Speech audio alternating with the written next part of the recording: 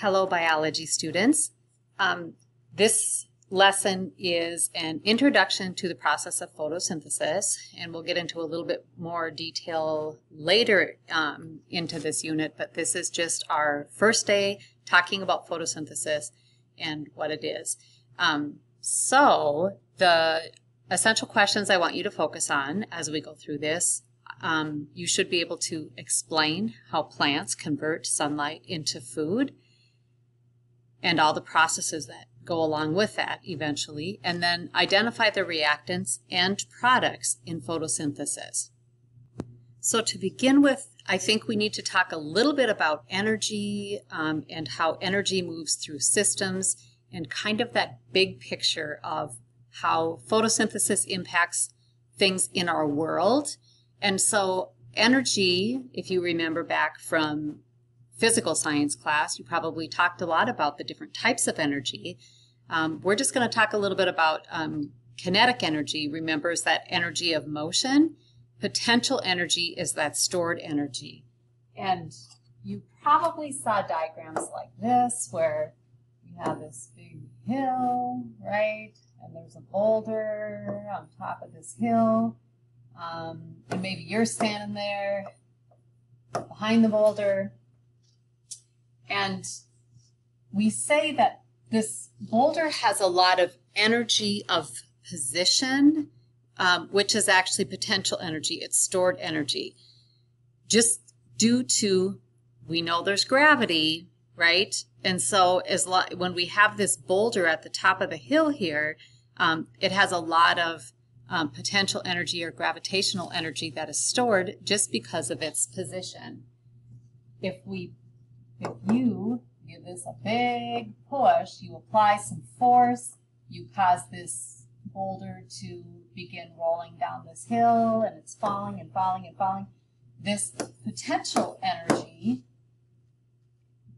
is converted to kinetic energy or energy of motion. So we get that transformation of energy from one form to another. And that's a really important concept in biology and all things in our universe. The fact that energy cannot be created nor destroyed. It is simply converted from one form to another. Maybe you talked a little bit about there's some, friction with the air, and so we actually get some energy given off as heat and so forth. But we never lose or gain energy. It's just converted from one form to another, and I think that's a really important concept. So again, we say the energy is converted from one form to another. And in this handy-dandy little diagram, we talked about potential energy, stored energy, being converted to kinetic energy. We said a little bit is lost as heat and so forth.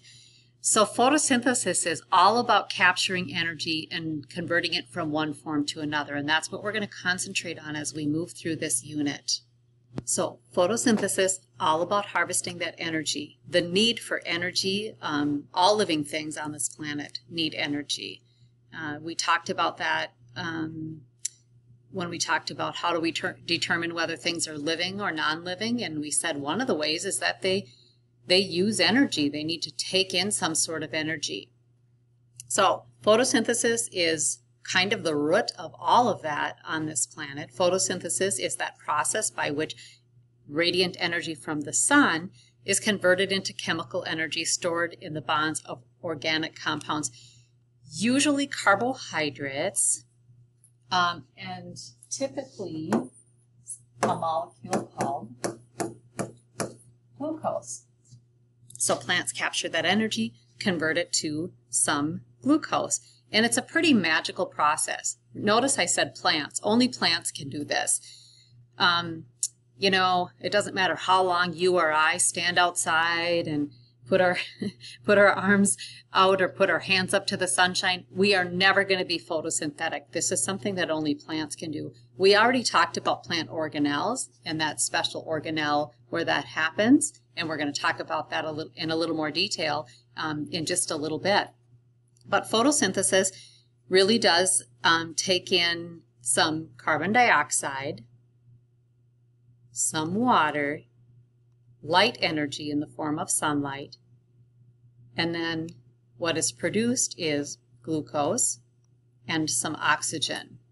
So we say here, this side right here, color, this side right here, these are the reactants.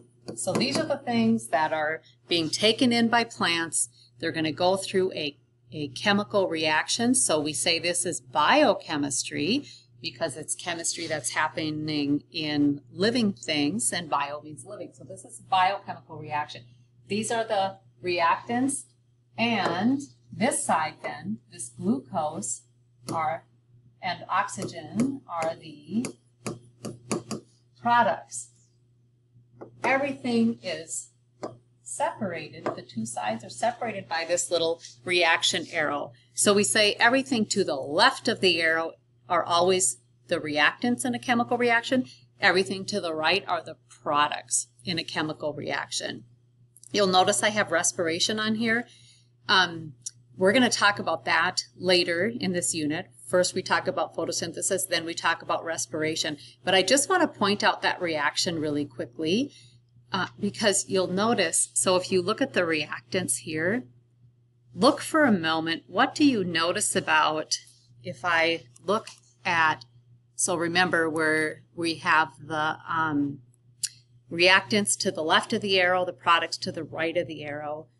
What do you notice? Pause for a moment, pause the video for a moment, and jot down a couple things you notice about how these two equations, the photosynthesis equation and the respiration equation, how are they similar and how are they different?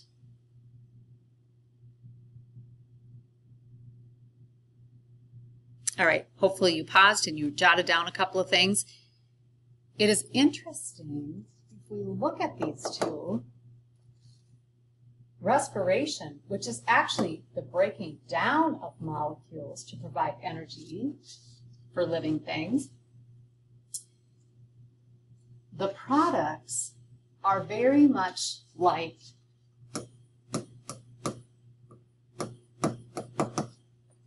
the reactants in photosynthesis. It's almost the opposite. So maybe you talked about this in 7th grade life science. I bet you did. So here, these are the reactants, right, in that respiration process. I just want you to notice that it's like these equations are flipped. The only thing that's different is the energy in respiration is not light energy. It's a different kind of energy. It's actually energy in the form of ATP. But it's pretty interesting that this whole, like, plants make this, and then plants and animals both break down in this cellular respiration process the very products that were made in photosynthesis. It's how the world works. It's how we harvest energy from the sun and then transfer it to to living organisms to be used as energy. So it's really important to make those connections. So how does this process work? So really quickly, this is just a little chart that's kind of an overview of this photosynthesis process. So we have obviously the sun. The sun really is the ultimate source of energy for almost everything on our planet. There's a few exceptions to that, but for the most part, this is the ultimate source of energy on our planet. So we're going to talk about kind of the structure of this chlorophyll. Remember, hopefully you remember how we talked about the differences between plant cells and animal cells. And one of the differences was that plants have these things called chloroplasts. We don't have these, but plants do. And the chlorophyll is the green substance that's in these chloroplasts, and this is where that energy gets harvested. So in this is actually a plant leaf right here.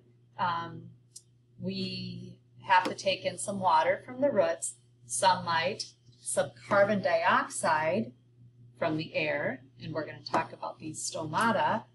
And then this whole biochemical process occurs, and then we get some oxygen given off, and then we get this is that carbohydrate or glucose that we talked about that's going to be made.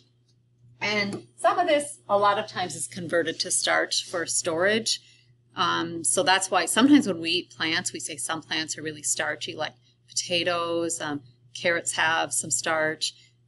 Root vegetables tend to have be more starchy because that actually is where that glucose is converted to a starch for storage.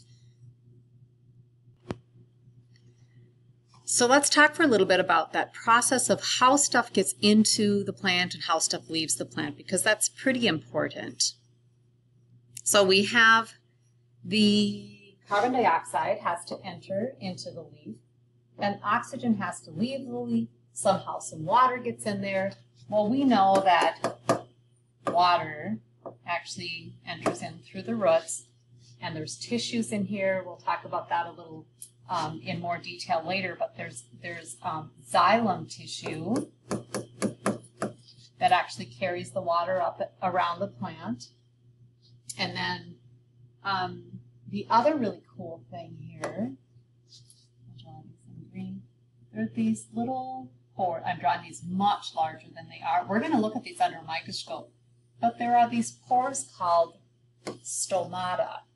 Okay, so there's pores in the leaf that allow gas exchange, meaning that they allow that carbon dioxide to enter the leaf this way. They allow oxygen to leave the leaf this way. So my CO2 is going in through these pores. My oxygen is exiting through these pores. And the actual structure of these pores, if I draw this really large, actually, let me pick, I think they should be green. There's a couple of cells called guard cells. So here's a guard cell, here's a guard cell. And these actually control the opening and closing of those stomata so that gas exchange can occur. And there's some cool functions with the guard cells, that certain things that cause them to open and certain things that cause them to close. So they don't just stay open all the time. It's a very specific function. But this is how that those gases get in and out of the cell. We also have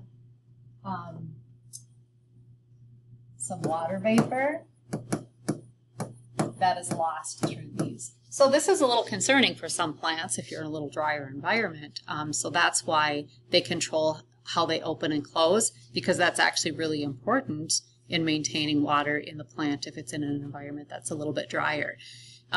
So when we talk about photosynthesis, just a couple of words that are important, some vocabulary. Autotrophs are organisms that make their own food. They automatically make their own food. That's how I remember autotrophs make their own food. Heterotrophs, organisms that cannot make their own food, so that instead they have to eat other things that can harvest energy from the sun and make their own food. So I guess we would fall into that category because, like I said, it doesn't matter how long I stand outside. As much as I love the sunshine, I am never going to make my own food. So that really concludes our overview of photosynthesis, our overview of how energy is harvested from the sun, gets stored as or gets converted into a food source, and some of it is stored. And plants are going to metabolize some of that. When we eat plants, we're going to metabolize that. When we eat animals that eat plants, we metabolize that. So it's very far-reaching in biological systems. Photosynthesis really is that ultimate source of energy from the sun that provides energy and food for almost every single thing on this planet. So it's that important. Hopefully you feel confident that you can explain how plants do that conversion, at least the overview, and identify those reactants in products.